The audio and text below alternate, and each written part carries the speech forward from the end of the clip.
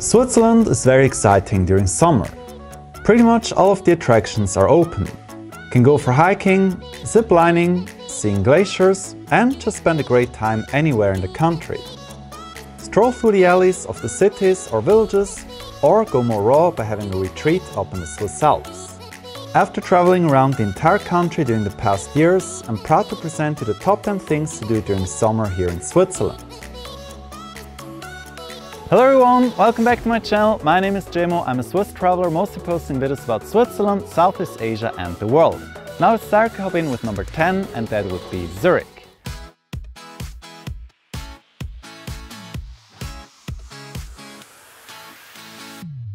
Welcome to Switzerland's largest city. This here is Zurich. Zurich is a very vibrant city with a wonderful river promenade along the Limmat. I've been studying in here for 5 years, and what I always found the most fascinating were the many alleys, secret passages and the nice blend of old and modern. When you visit this town, make sure to stroll around the Bahnhofstrasse, the shopping boulevard, go up to the Lindenhof to enjoy a nice view up to the universities and the Limmat quay, or just get lost in the old town at the Niederdörfli. Zurich is one of the most expensive cities in the entire world, but with a proper plan you manage to spend your money wisely. Very nice is to take this ride up to ETH by taking the Polybahn, then enjoy this vista from the Polyterrasse, walk downstairs to the Niederdörfli and head over to the Bellevue. Do also take a boat ride on the Limmat to see the beautiful cityscape passing by. Two of my favorite places at where I love to go for a tea or having a small bite would be at the Stochenterrasse. That one offers you this calming view, or then at the Honold, which is at the Rennweg. Number 9 is my favorite pass road, and that would be the Furka pass.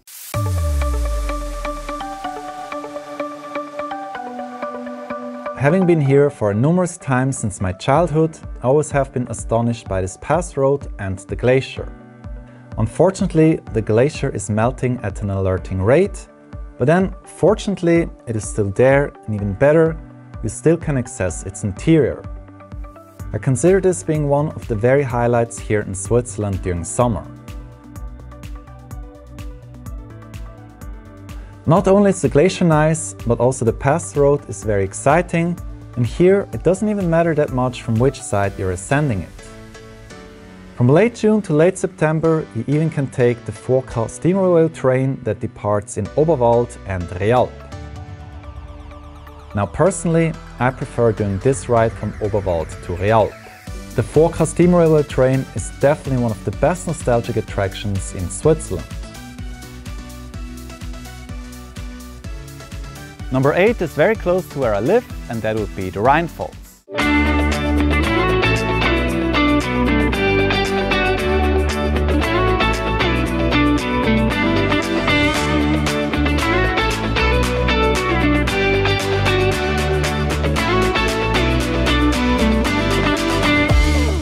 This is the highest river waterfall in all of Europe, with a remarkable height of 23 meters.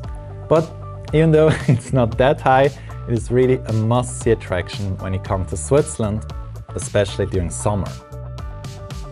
There's quite a lot to do in here, so make sure to spend at least 1 hour, much better if 2 hours or more. I basically know this place by heart, as it's only 15 minutes from where I live, so you can guess I've been countless of times here, but yet I still cannot get tired of this place. Definitely do take the yellow boat ride to the rock. Up there you can enjoy standing in the middle of the waterfall, and then, if time allows, also ride the blue boat to get to feel the power of this waterfall, as we're going to get really close.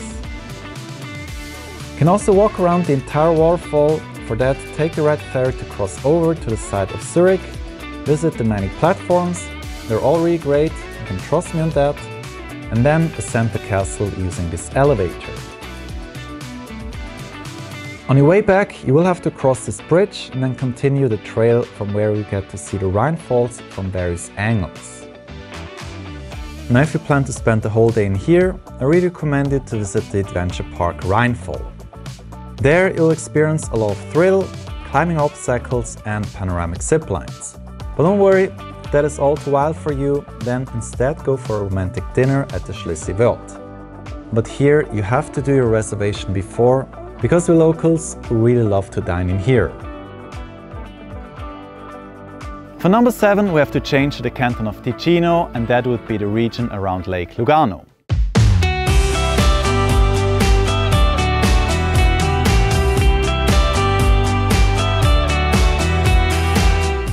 This is another very touristy region, but you can really find your way out of the crowds, so don't worry. Certainly do visit the city of Lugano, roam around the many alleys, enjoy the various viewpoints and walk along the lake promenade. Now if you take a close look at the bay and Mount San Salvatore, you probably might see there is actually a resemblance to Rio de Janeiro. Talking about Monte San Salvatore, you may ascend it by taking 2 funiculars from nearby Paradiso. Once you have arrived at the top, you'll be able to enjoy a fantastic view over the city of Lugano and the entire region. There are also many beautiful villages to be visited in the Lugano region. The first one would be Carona. That one you can actually easily access from hiking from Monte San Salvatore. Then there's also this village here at the tip of the peninsula. It's called Morcote, and by the way, it has been awarded as the most beautiful village in Switzerland in 2016. Then there's also Gandria, probably the steepest village you could find in Switzerland. Some people say this village is the Swiss-Italian version of Austrian Hallstatt.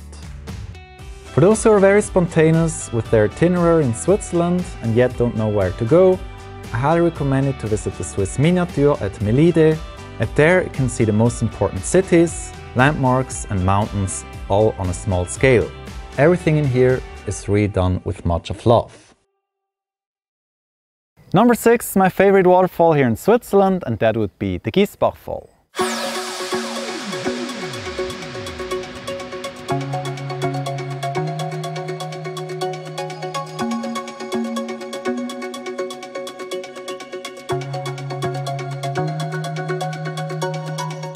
This is one of the most nostalgic places you could visit in Switzerland. This is fairy tale, this is the real Switzerland wonderland you'll be looking for. The Giessbach waterfall has 14 stages and seems like a gigantic well of never-ending water. The best way to arrive here is by boat. You can travel from Interlaken, Iseltwald or Brienz. Having arrived at the bottom, you either can hike up and past the waterfalls, or you may enter the oldest, still functional funicular of Switzerland. The ride is short, but certainly very enjoyable. You will arrive at the hotel from where you can hike up to see more of the Giessbach Falls. Make sure to cross over this bridge and then head further up to pass behind the waterfall. It's a really nice experience. A big highlight is to stay at the Grand Hotel Giessbach, a 19th century hotel at where you can have your perfect nostalgic experience. We're now moving to the upper half of this top 10 list of the best things to do in Switzerland during summer. Number 5 would be the Lavaux. The region along the northern shore of Lake Geneva, or as the locals call it, Lac Léman, is one of the most beautiful ones in all of Switzerland. One of the biggest treasures of a man-made natural landscape are the Lavaux, the Swiss wine terraces that have been awarded with UNESCO World Heritage status in 2007. The entire region is good for hiking, the vineyards are often quite steep, but then they also offer you great vistas over the lake, the Swiss and the French Alps, and even the town of Evian. There are many villages to be visited around this place, and the most important ones would be Epesses and Saint-Saphorin. At the eastern end of the Lavaux, you can visit the Château de Chillon, probably the most beautiful castle you could find in Switzerland. If you walk a little bit along the shore of the lake, direction west, you will find some great photo spots where you can snap your perfect pictures of the castle, the lake and the Swiss Alps in the background. For number 4, we again have to change to the canton of Ticino to the Valle Verzasca.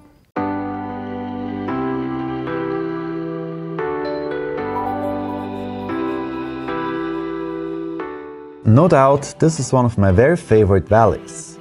It's located in Ticino, the Italian-speaking part of Switzerland. The Valle Verzasca has been a very popular place for decades. It's mainly visited by us Swiss Germans, people from Germany and Italy. But recently, even international tourists started to flock to this fascinating place. The Valle Verzasca is best known for its dam that was featured in 1994's James Bond GoldenEye with the opening scene of the majestic bungee jump. Very popular is also the small village of Lavaux that is flooded by tourists during July and August. This got much to do with this iconic bridge and the clear but very cold waters that have been very fascinating to many visitors. Surely consider coming here for a swim, but then be aware of the stream and the very cool temperature of the water. Usually it's around 12 to 13 degrees, and at best it's only going to rise up to 15. There are also some very charming villages to be visited in this wonderful valley, for example Corippo, a village that is inhabited only by roughly 12 people. And then Sonogno, a favorite among us Swiss Germans.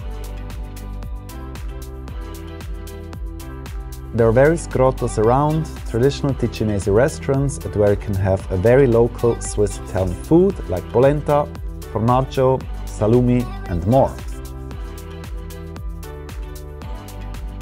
We're now moving up to the podium of the best things to do here in Switzerland during summer. Number 3 is in the canton of Bern, and that would be the beautiful lake called Schienensee.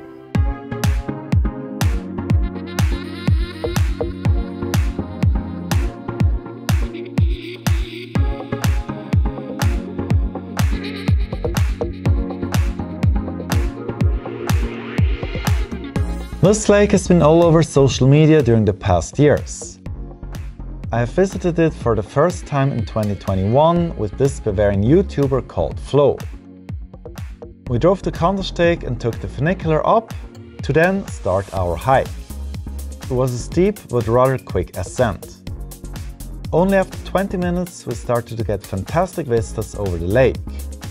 We were really impressed with so many viewpoints that we had to stop quite often for taking our photos. The hike could have continued, but time was too short and we decided to go to take the Alpine roller coaster just next to the cabin ride. This is one of the most fun experiences you can get when you come to the Swiss Alps. Now, as much as the lake charms from above, but do not forget to also hike down to the lakefront at where you can eat and also enjoy the serenity.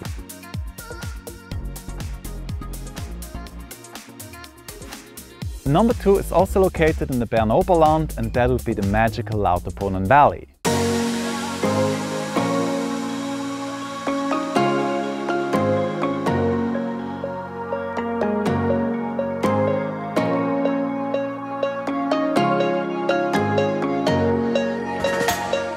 Welcome to Lord of the Rings, or the Valley of 72 Waterfalls. Yes, you heard right. There are in total 72 waterfalls in only this valley. This region certainly is one of the most visited in all of Switzerland, but it's for a good reason. Most of the people travel to the village of Lauterbrunnen to see the iconic Giessbach fall, to go to this famous Instagram spot, and then head up to the top of Europe, the Jungfrau. Up there you can get your snowy experience during any time of the year, as it's mostly cold enough. Do also visit the town of Wengen, a car-free village that is also good for hiking. There's a lot more to experience. Certainly consider going to the Trümmelbach Falls, one of my favorite attractions in all of Switzerland, or then head up to Mürren and the Schildhorn. The Schildhorn is a James Bond film location, and compared to the Jungfrau, the better option for those travelers who are more aware of their budgets.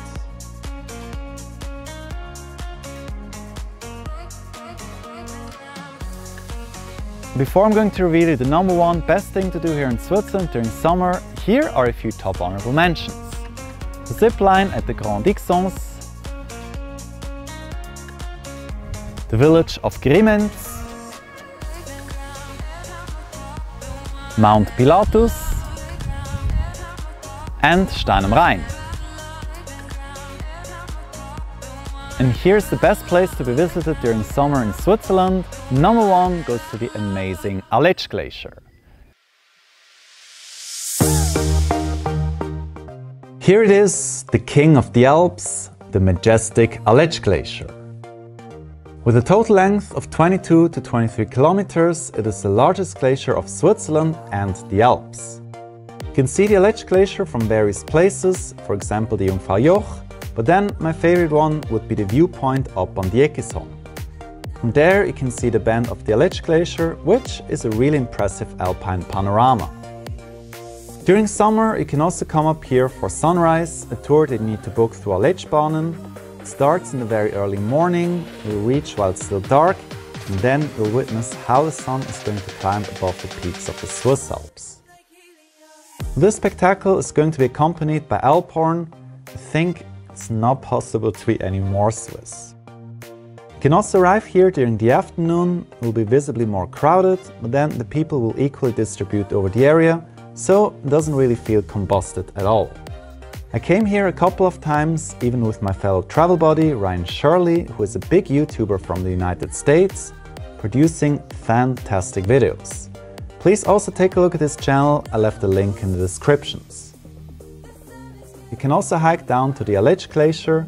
I did that together with Thomas and we had a lot of fun. The hike from the Eggishorn took about 2 hours. You could actually even take a shortcut through this tunnel. Well, I wish I knew that before. And then eventually you will arrive at the Meerjellensee. From there it's another 40 minutes to the front of the Aletsch Glacier. It looks really massive from close, but then you can also see that it's melting at an alerting rate due to the worsening global warming. Thus, enjoy this true gem while it's still here. Not sure what it's going to be like in 10 to 20 years from now.